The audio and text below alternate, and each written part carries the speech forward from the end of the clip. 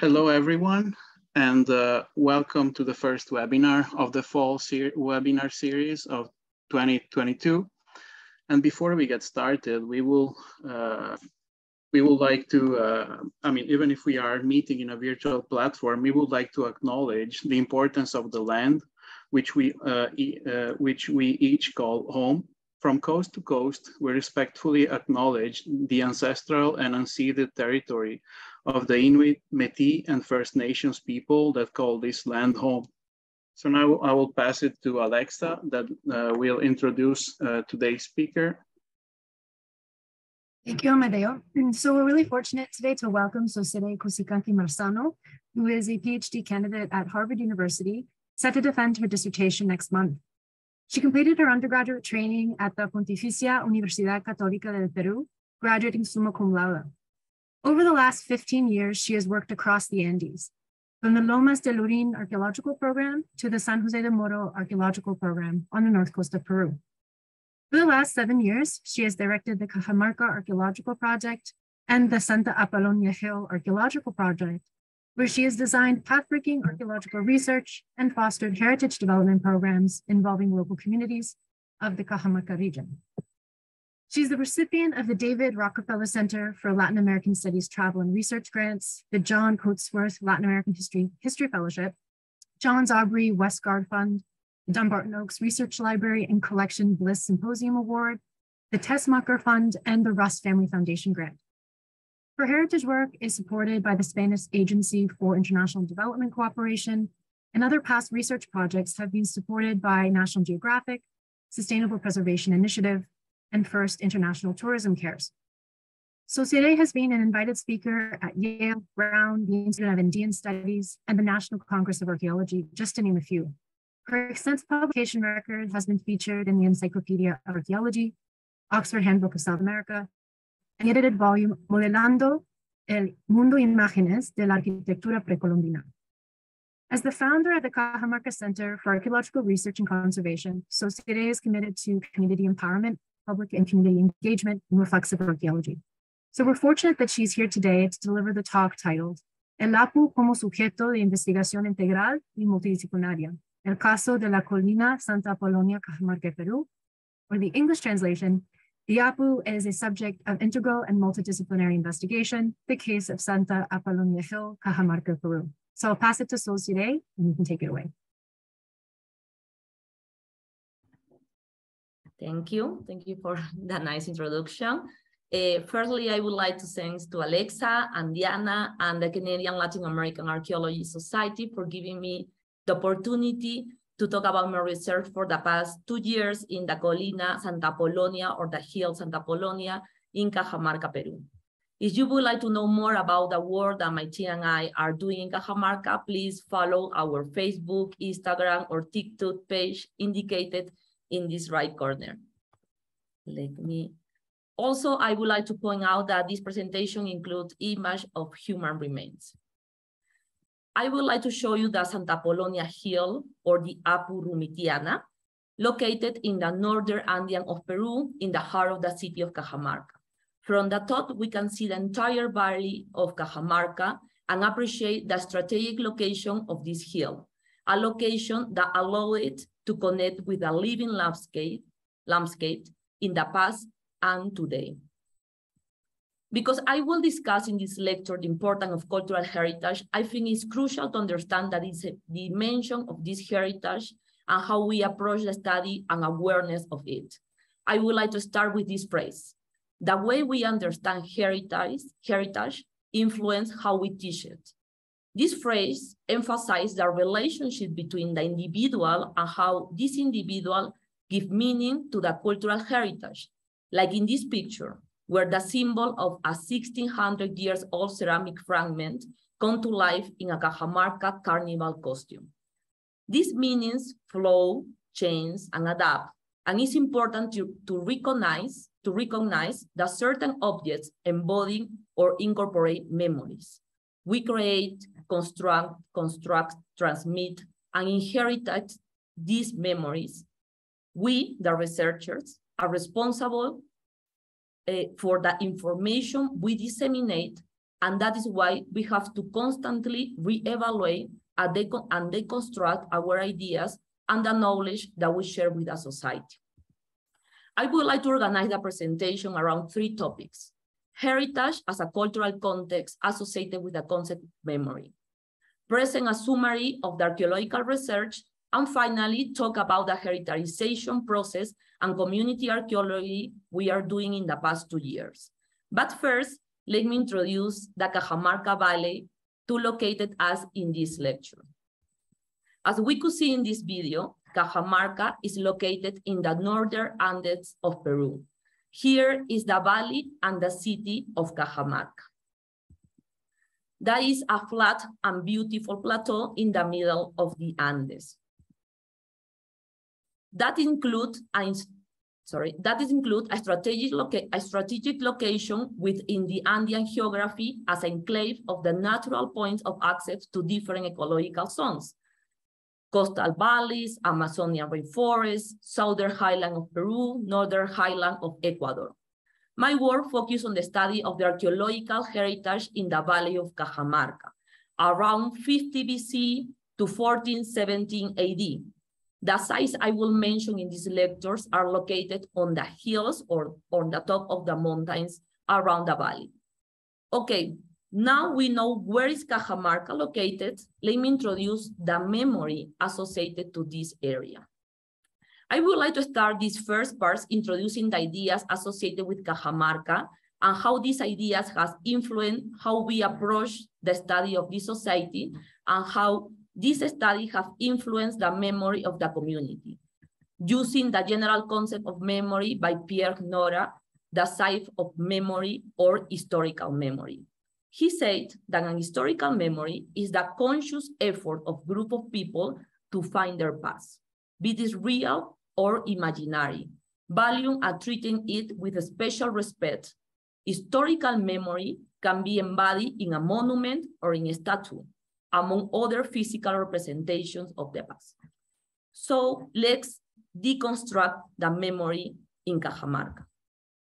I want to begin by drawing your attention to how certain historical facts can affect our vision of the past, especially the urban history of many cities in Latin America that have been built on the basis of thousands of years of pre-Hispanic history.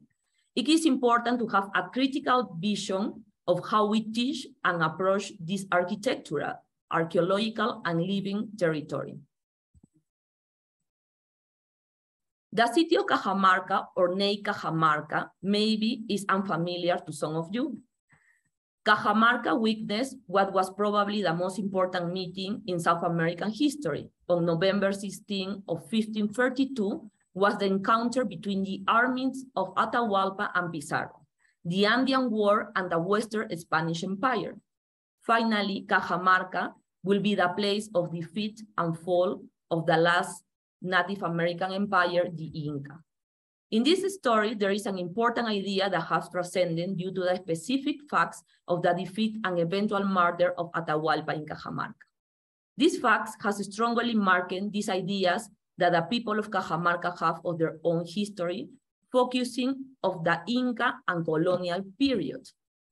It should be noted that the Inca Empire conquered the region of Cajamarca in 1470. That is, it only has an occupation of approximately 50 years, in contrast to the thousands of years of evidence of human presence in its territory. Here we see a timeline showing the small time of period where the Inca occupied this area versus 1,500 years of local cultural expression that the archaeologists call Cajamarca archaeological culture or Cajamarca tradition. But this idea not only influenced the citizens of Cajamarca, but also the mind of the researchers who studied it. This idea has deeply affected the framework through which Cajamarca pre-Hispanic society has been viewed, studied, and explained. For mention only some examples here, Humboldt, Monnier, Weiner emphasize the Inca period where they present Cajamarca to the world. For example, the Apu Rumitiana, or the Santa Apolonia hill, this mountain in the middle of Cajamarca city has been studied archaeologically in the 1940s by Paul and Henry Breitschlen, although they did not record remains of Inca material in their excavation. On the contrary, they record material from the Cajamarca archaeological culture or Cajamarca tradition. The monumental stone elements of this hill were associated with the Inca period, and even the function of the entire Apu, of the entire sacred hill, was simplified in being the place where the Inca seat was located. The Inca materials began to have more prominence than the hill itself, which also influenced how this Apu, this hill, was studied and its history was taught. Through my work in recent years, I have tried to criticize this argument, asking myself what happened when we eliminate these preconceived ideas about a society and began to reevaluate and deconstruct the stories that has been told to us.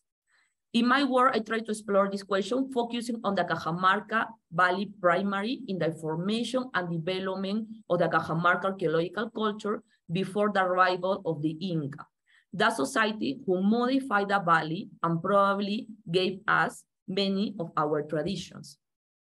I focus on the period Cajamarca around 50 BC to 1300 AD. Because we have a limited time, I would like to introduce the Cajamarca archaeological culture and summarize some of these most important features and focus on the work we are doing in the site of the Santa Apolonia Hill. Let's talk about the general aspect of this culture. Cajamarca stands out in the Andes as a ceramic style that hardly changed in 1,500 years. This style is characterized by its unique and distinctive white pottery, a result of the use of kaolinite clays found in the mountains surrounding the valley. This distinct process of producing pottery becomes the sign of this archaeological culture, almost a denomination of or seal of origin.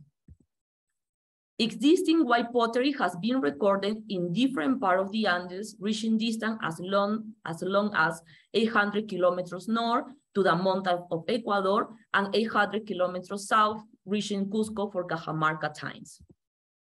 The Cajamarca settlements have stone architecture patterns that respect natural preparations, and the sites are visually and formally connected by structures that look at each other. The sites are located in the upper part of the mountains or hills surrounding the valley. People call them apus, or sacred hill. A local architect, Carla Diaz, has called these apus cerros tutelares, considering that they are a sources of symbolic and sacred spacing for the population. Now we can return to the center of the city and the valley of Cajamarca, to the Santa Apolonia Hill or the Apu Rumitiana. The function of this monument was mentioned in these chronicles as a place of call of the local, where the city of Cajamarca was adjacent. This is the hypothetical reconstruction of the architect Terre of how the Inca city would have located by 1532, where we can appreciate how Santa Apolonia Hills looks. This photo shows the back of the Santa Apolonia, where all pre-Hispanic architecture is covered by modern field or side walls and ponds. We believe that due to its location and the discovery that we are making, the site was a ritual meeting place between the different members of Cajamarca society, where they ate and drank in abundance. It is important to mention that despite everything that I'm going to show you, Santa Apolonia was not considered today an archaeological site. It was believed that it only had an Inca occupation that was destroyed. That is why it's important the archaeological work in the Andean cities to recover this part of our memory and history. We delimited the site by sectors, and we carry out test pits to be able to analyze the conservation status of the archaeological remains in the site.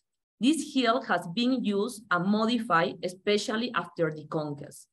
It has been used as a, it has been used as a quarry, as a city garbage dump, and the upper part has been modified some years ago to be used as a park. For this reason, the only area that we recorded the better conservation was the one indicated with blue. We learned that the site was occupied from the formative period until modern time, but the most intense occupation occurred from the early to late Cajamarca periods.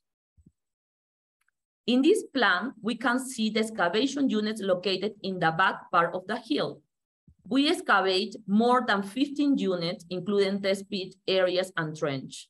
Using 3D model based on photogrammetry, we were able to register the remains of the Cajamarca architecture very close to the surface. I would like to briefly present the discoveries to date. In the park, we believe that this was the meeting area, so in the top area where you could see the red, no, that is highlighted in red. We believe that this is the meeting area, possible a plaza where the rituals were performed. Unfortunately, the site was dynamited in the 80s, and we only have remains of the base of the walls and very fine ceramic material to consume food and drinks. We found many chairs with varying in a decoration, shapes, and recipients clades. Instead of showing you in detail the types, that there are a lot, I would like to show you the most striking features we have recorded so far. Here we can see different ceramic spoons or cucharitas, small spoons, from the middle Cajamarca period around 500 AD. Some bowls with different characters. Some of these characters we call the smiling face or caras sonrientes. Some of these chairs present iconography of the lunar animal that also was recorded in other areas in the Andes.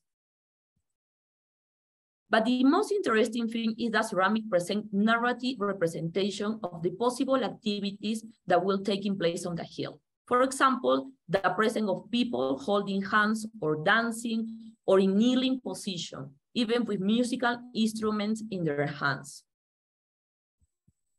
In the lower area, we find a very different architecture with continuous occupation for the end of the Cajamarca period to early Cajamarca. That is from approximately 1300 AD to 350 AD. The functions appear to have been associated with large-scale food and beverage preparation spaces. In this image, we can see in the architectural remains how the site presents an intensive and continuous occupation, presenting the typical Cajamarca architectural pattern of wall built from stone and local clays. The objects that we have recorded associated with these rooms were used to produce food and drink on a large scale as strainer, mills, batanes or mortars, and manos, demoler, or pestles. Due to the amount of material associated with the production of food and beverage, and because we are probably in front of what we believe were the kitchen spaces to supply the visitors or pilgrims to Santa Apolonia, we invite Dr. Sadie Weber to be part of this project. She's a specialist in paleobotanical and archaeological analysis. Dr. Weber training local students in this kind of analysis, and we equipped a lab with a microscopes. There were some fauna remains, and we already recorded in other sites of the valley as the site of Icoconga. In the Cajamarca settlements, we recorded a large number of camelid remains. They are definitely raising this type of animal on a large scale to use their meat, as we can see by the mark of the cat bones, as pack animals due to the stress in their joints and size, and above all, for its wools. Dr. Weber is analyzing microbotanical remains in Cajamarca, and one of the goals of the project is to study and reconstruct the recipes of the Cajamarca cuisine in the past. Although the site of the Santa Apolonia Hill is located at approximately 2,750 meters above sea levels in the Quechua zone, there are no local resources such as manioc, algarroba, or mesquite, chili peppers, and arrowroot. Chili peppers and carrots, two plants that still maintain their importance as flavoring agents, appear in the sample. As Dr. Weber considers, these plants probably has a cultural and economical value in the past as key elements of the kitchen, and this is why they were considered luxury goods in the Asian cuisine of Cajamarca. Ground corn, pumpkins, and beans were recorded. Fermented maize starch were also identified, suggesting the consumption and perhaps production of chicha. Chicha remains an important drink to Cajamarca identity today, and we propose that it has an equal function as Santa Apolonia Hill. The detail that is perhaps the more surprising is the absence of important resources in the area, for example, potatoes or yuccos and sweet potatoes, which could suggest that the food consumed here were goods more restricted to a ceremonial ritual space and not to domestic use. Something very characteristic in Cajamarca is the presence of goods from the coast, as we can see here. Today, the relation with its coastal neighbors is reflected in its most typical dishes, such as shells, crabs, and fish. We also record some external fragments, such as stirrup handle from the coast and two fragments associated with wari of southern Peru. We have no evidence of conquest. On the contrary, they seem to form alliance with their neighbors. Also, we record miniatures associated with closing events. We thought these were production spaces behind of what could have been the temple or ritual spaces, probably, as I mentioned, located in the front and upper part of the Apu. In the lower part of the hill, we can see a formal architecture with many textile instrument remains. Although the conservation of organic materials is very poor, instruments made of stone and ceramic are preserved. We record many torteros or spindle wheels, piruros, and bone tools. We have made an alliance with Dr. Aide Quiroz, anthropologist and ethnographer, who is analyzing pre-Hispanic instruments, comparing them with modern instruments. For example, in this photo, where the piruros are shown, Dr. Quiroz wants to recover the ancestral knowledge, and with her work, help make visible the people and artisans who continue with this tradition in Cajamarca. On the next slide, I will show you human remains. In this space, we have registered human remains of children, a total of 3 infants and neonates as a closing event.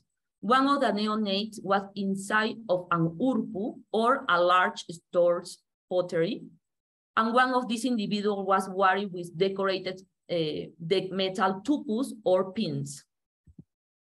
Finally, some metallurgic production remains were recorded, and some idols in pottery, bones, and stones. This last part, I would like to explore the life and agency of Santa Apolonia in the life of the local population and the community-based work that the project is doing. The hill, the sacred Apu, continued to stand up after the Inca, the Spanish, and although its importance was reduced, expressing its agency to the people of Cajamarca transcend through time. As Basigalupo calls, sentient landscape that not only allow us to think and build memories, but also make us feel, move, build through that feeling an individual and collective identity. And we must remember that the hill in the Andes or the mountains in the Andes are living spaces that interact with people and affect them emotionally and even physically. This is the Apu Rumitiana, a space by and for the people of Cajamarca. We connect both the natural and cultural spaces.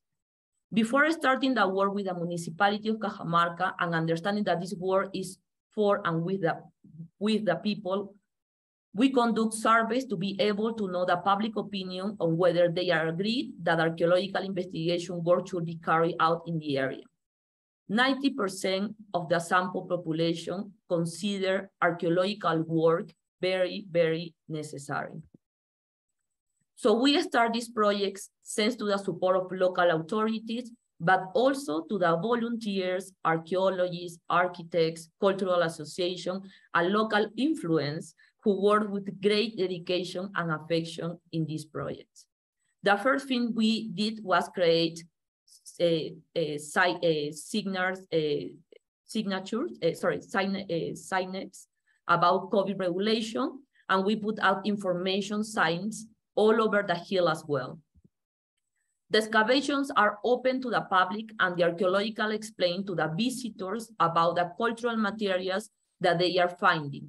This process was interesting as the visitor and the archaeologists because we are learning from each other.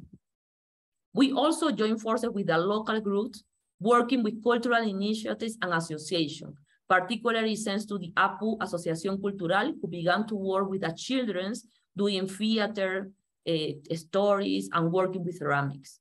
Also, we are working now with the Association of Professional Tour Guides in Cajamarca. Sorry, like, I wrote this a little loud. But most importantly, and thanks to the work carried out with the teacher Elena Sanchez and the archaeologist Lisette Gutierrez, we are working with the schools.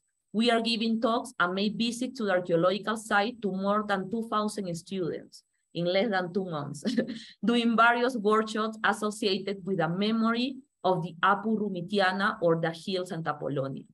This workshop will continue until the end of the year because we believe it is very important that children know the work of archaeologists and encourage them to preserve their archaeological sites.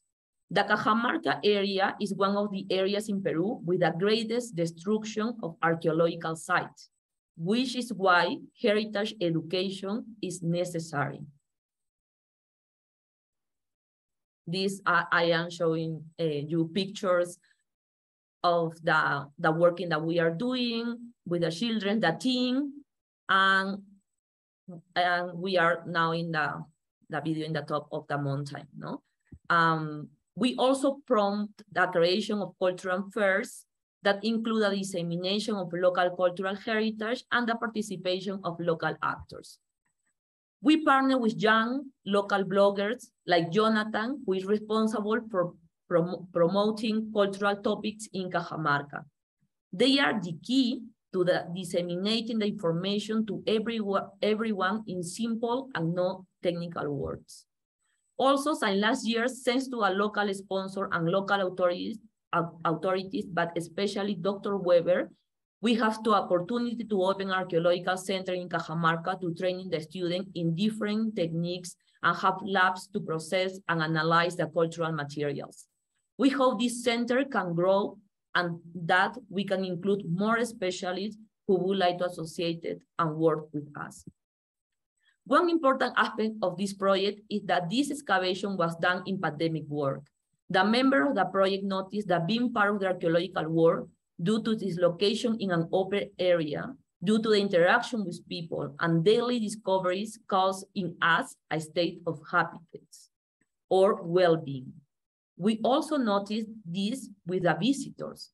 So we joined forces with 2 Peruvian doctors to be able to carry out surveys that allow us to measure the degree of well-being and happiness caused by being part of the archaeological process. Thanks to various volunteers, we were able to carry out more than 400 surveys, and we hope to present the results this year. As Sonia Atalay says in the case of the United States, if we generate positive emotions and sensations, we can generate well-being and heal wounds through heritage. We had also started to make these brochures with artists about the Cajamarca culture. The dissemination of this information that belongs to the Cajamarca people is the goal to this project. But it is also our responsibility as academics to reevaluate our conceptions and theoretical frameworks within which we see and study the territories and the humans who inhabit in it. And as is the case of the Andes. We have to try to get closer to local throws and sensitivities, starting with how this landscape had and have an agency over people today. Finally, I would like to present the team that is made out of archaeologists, specialists, volunteers, students, local visitors, etc. Archaeology for us is a teamwork where everyone should be valued for their work and contribution. Beyond archaeologists and what archaeologists can interpret it and say, there is what Cajamarquinos feel and build, what they decide to integrate to their history and identity. You cannot preserve what you don't know. That is why it's important to know and rediscover our past. Muchas gracias.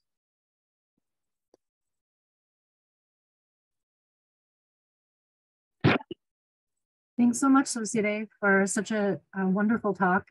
It's really great to see some of the new discoveries that you guys made just this a couple of months ago. So we're lucky to catch you in such an opportune moment to see the new discoveries. And thank you for all of that discussion about all the community work. I think coming from the Andes and working in the Andes, it really gives the broader Canadian context. It gives it a very good and diverse example of how community work can be undertaken and how the different threads of what that looks like. So I really appreciate it.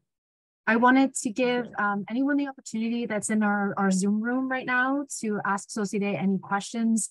And then we can transition to our Facebook Live page to see if we have any comments or questions there as well.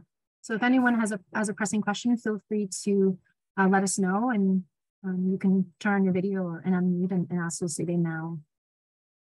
We can give everyone a moment to collect their thoughts.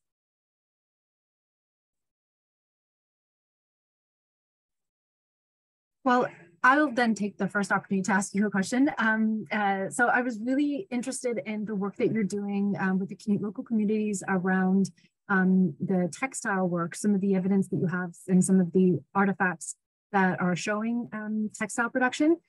I was curious about there's some of the conversations that you've had with community members that are on kind of older versus sort of younger scale in terms of how textile production and the nuances and the knowledge around that, how they're currently being passed down, and how some of that knowledge has been inspirational for some of the interpretations that you're undertaking for the data sets you have.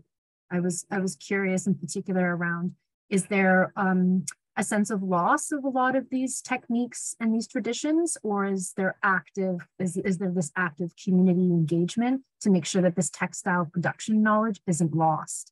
So I was curious about that, seeing that discussion in your presentation. Oh, thank you for your questions. Like, actually, yes. Well, something the idea of have these open spaces and that people interact with us also is that many of women and also men in the community, when they see the tools, the textile tools, that is how we start like working with these anthropologists and ethnographer, because we realize that they start like knowing these artifacts and they like make comments, etc. But of course, where most people like in all ages, no, and in Cajamarca we are losing these techniques. So the idea was like starting a project not only with the people that came and visit the site, but especially, and it's very interesting this part, Aide, Dr. Quiroz, yeah, they found that the grandparents of the students that we have in the field, they continue with these techniques. And then, as you could see in one of the pictures, there is like a Dr. Quiroz with grandparents, and the grandchild is one of our students. And also, the idea was recognize the importance of these ancient techniques, and also revalorar, sorry, like I am losing my English, the textile production that continue to be super important in Cajamarca. We have one of the most fine techniques in San Miguel, no, that is that also the same technique is using in Mexico and in Cajamarca. So and people buying this kind of textile, but they are so expensive. And something that we learned in the past months is that we have to pay for that work because it's worth it, no? And the idea also is like the people start to using more of these textiles. It's important to appreciate that because this project is in the middle of the city. Everyone have an opinion. When we are excavating, the people approach and they have stories to tell about the site and the tools, not only for textile, but also for like pottery, and or when they see, for example, remains of the coastal, and they start to compare with the cuisine today. And this is a process to learn from each other.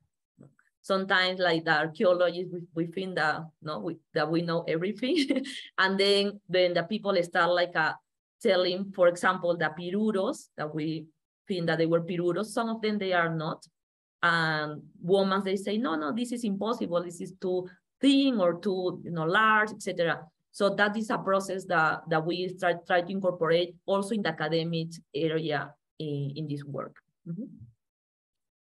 I love that too, the corrections that you can get. You're like, no, it's actually not this, it's not what you think, just because it has a similar shape. So I think that's really important to always keep in mind, right? And not only the ways of ethically why community-based research and community collaboration is important, but also just academically and making sure we have the knowledge correct. So that's really great. Thanks so much for sharing all of that background work, right? With some of the conversations you have in the field. That's really to hear that, and that it's also I feel like Santa Apolonia is such a great place for this to occur, right? Because it is in the center of the city too. So it's really fascinating that you have that active kind of urban environment that's constantly people approaching you. So yeah, thanks so much. So I'll pass it on to anyone else who has any other questions. I don't know if Amadeo or Diana, some of our board of directors, if they have any questions, and I'm still waiting on Facebook, but feel free, si hay alguien en el cuarto de hora de Zoom, si tienen algo en español que quiera preguntar, Solsire, bienvenido para preguntar en español también. No se preocupe, igual en Facebook Live, si tiene algo en español, escríbelo en español y vamos a dictarlo, y Solsire puede responder en español, no se preocupen. Then I'll pass it to you. Hay un comentario de Luis Muro Inoñan. Felicitaciones por el gran trabajo a Solsire y equipo.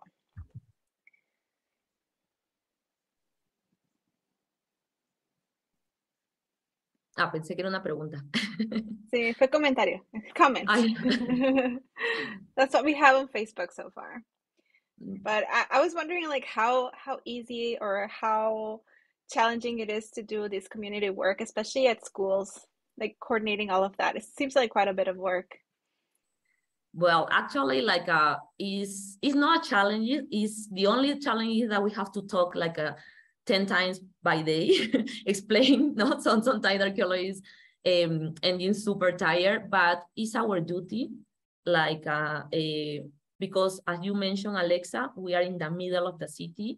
This mountain, this hill is part of the memory of Cajamarca, and also everyone in the community feel that they have the right to ask questions, and that is why we are excavating, all our team, when everyone stop us to ask any questions or approach to us to ask any question, we have the duty to answer.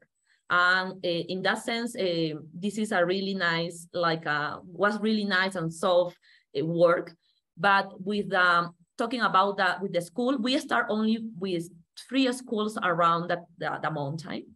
And thanks to as I said, la profesora Elena, that I think that she was here, and also Lisette Gutierrez, that is the archaeologist, the part of the team that is responsible of the heritage education program. We start with 2 schools around the hill. And now there so many professors approached to us, and the municipality of Cajamarca support for the next 6 months to doing work in education, in character education. So we go into the school giving talks, and also the schools or the children's, they came to the hill, and then we start like a tour, and then we explain the excavation. And some of these initiative or cultural initiatives around the Cajamarca, they start like doing some workshops of pottery, and they join us. Also, I think that the key of the project is that we never say no to anyone that would like to join us and help, because we need it. And I think that this is, as you can see, I am talking now, but it's a teamwork, no? So now it's really interesting, because the municipality is also interested in having a book for children to explain the Cajamarca culture for them. Also, these characters that we see in the pottery, they are really nice, like they're smiling, and then the children love them.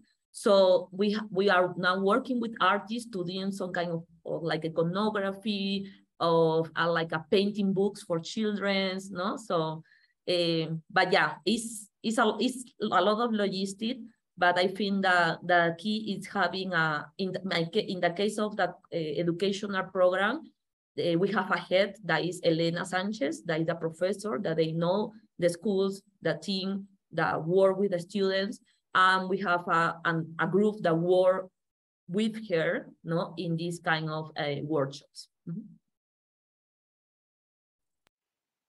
Thank you, Solsire. That's super interesting, and I really like the way you guys are sort of putting all these aspects together as part of that heritage education, and being able to involve members of the community. That's so great.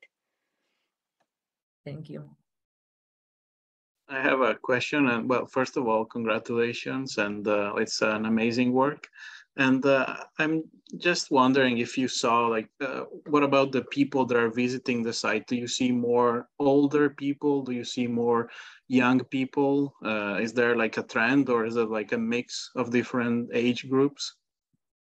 Yeah, thank you for your question, Amadeo. Yes, it's a mix of group. It's a mix of people. Definitely the children are the most interesting, because in the beginning they would like to see dinosaurs, but the families. Also, this is a place. This was considered a park in the middle of the city, that we don't have so many parks. So people in the afternoons, they normally go there for flying cometas, skies, no, and then they taking picture, for spend time with the family. So they continue. Also, that's the way I say it's a mix. There is people that from different age. There are families that return. That is actually really nice. We really feel like that our work is, produce a good feeling and wellness, because there is families that return, that continue. There is sometimes, the father that return with their children. And because this is in the middle of the city, they feel that they are part of the history.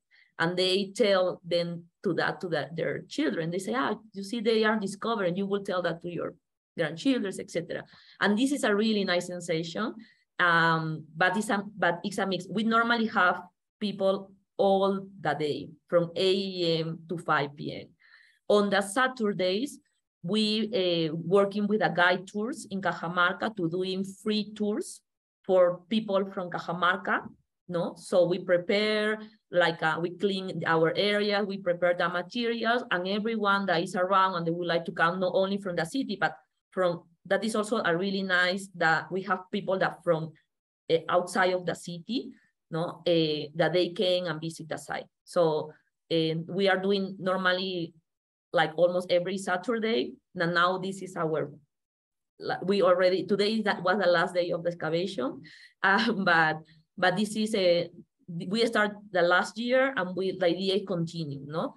Also, I didn't mention that, but the idea is continue the next year, because this is a settlement that was covered. As you can see, in every hall, that we make a hall, and there is a lot of architecture, and we hope that the next year we continue with more open areas. And also we would like to not cover again the archaeological areas and expose this from the future, from all the year. But of course, we need a lot of budget, no? And I hope that the government of Peru could help us with that, no?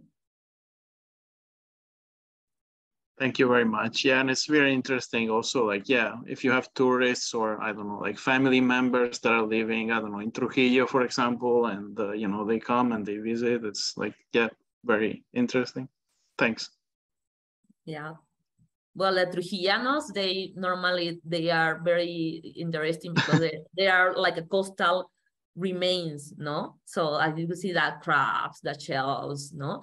And the most common dish here in Cajamarca is frito con ceviche, no? That is a mix of like a pork and fish, no? And the people really like to hear this story that people in Cajamarca in the past, they really like the fish, also the seafood, etc. So yeah, it's yeah, in general we receive a lot of visitors, no? Mm-hmm. Perfect. So we can wind down for our Facebook Live projection and then keep Solsire here for any other kind of final conversations with the group. So we'd like to say thank you, gracias a todos que escucharon la charla de Solsire Cusicanqui Marzano. Queremos decir a todos ustedes sobre las posiciones que tenemos disponibles en nuestro grupo ejecutivo por investigación y eventos. Si ustedes tienen interés, pueden contactarnos a nuestro correo electrónico. So we'll close off Facebook Live, and we'd like to remind everybody we have 2 positions that have opened up on our board of directors, one for events and one for research. So please reach out to us if you're interested in joining our group. So we'd like to thank Solsire Cusicanqui Marzano again. And so we'll close Facebook Live and see you guys at our next webinar event in October that will be delivered by Lisa Overholzer from McGill University. Thanks, everybody. Okay, great. So we can stop the recording as well. Okay, I will stop it now.